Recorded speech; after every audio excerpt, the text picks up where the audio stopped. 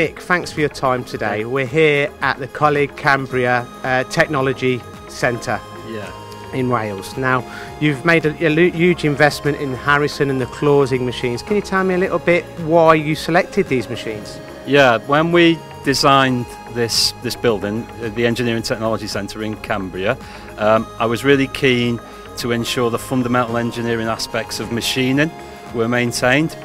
We've had a great relationship with 600 Group over many years now, and the equipment that 600 Group have always supplied has always been quality equipment, and most importantly, my learners enjoy using it.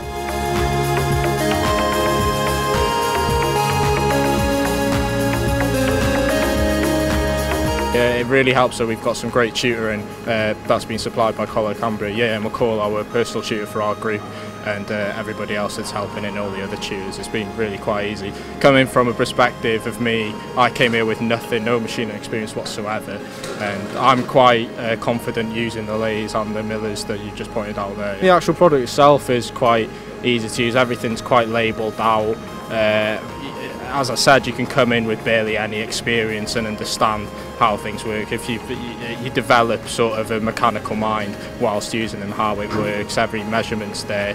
The electronic capabilities are amazing. So using, you can switch from imperial to metric, but also the manual capability. So you've got the measurements on the dials and everything. And it's been quite. I feel quite confident in my own use of them at the moment.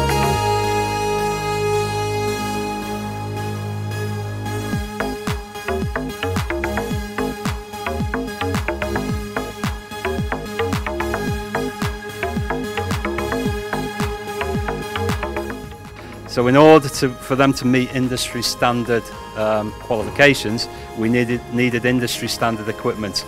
And 600 Group, with the Colchesters, with the clausing millers, give us that standard. They give us that sort of quality and accuracy, and they give us, most importantly, what industry asks of us. It's really good. It's good that we're the first year in this new facility. So I think that's very beneficial, really. Yeah, well, I've got a job at the moment. I'm an apprentice, so I'm hopefully be able to work myself up when I've qualified in the company that I'm in now. So just from there, I think. This year, I was delighted. I had 14 engineers at the NEC Finals World Skills. 2 came home with medals in CNC, and 1 came home with a medal in aerospace engineering. And 2 groups, a team from Magellan Aerospace and a team from JCB, also picked up medals in the Manufacturing Team Challenge. Obviously the technical skills, using the machines and everything, but I think the biggest skill is the ability to consult others, consult peers for support, and just working with other people, and especially working with people from other companies as well, because obviously there'll be contractors and things like that in Airbus. So I think that's been the most beneficial part, is the whole working as a team, or being able to reach out for support. Yeah, that's the biggest skill. Working with the likes of 600 Group, you're being exposed to state-of-the-art equipment. Yeah, it doesn't get any better. As you can see here, the tooling equipment, the machining equipment we have is absolutely fantastic. You can then, depending on your need and depending on the needs of industry, transfer onto the CNC side, where we've got 3 CNC millers and 3 CNC lathes. We've also designed this centre to incorporate new technologies such as 3D printing. We've got 26 polymer-based 3D printers dotted around various rooms within the building to allow learners, to learn not only about subtractive material removal, but also additional additive layer manufacturing. So it's really important. You can also, within this area, learn a lot about automation.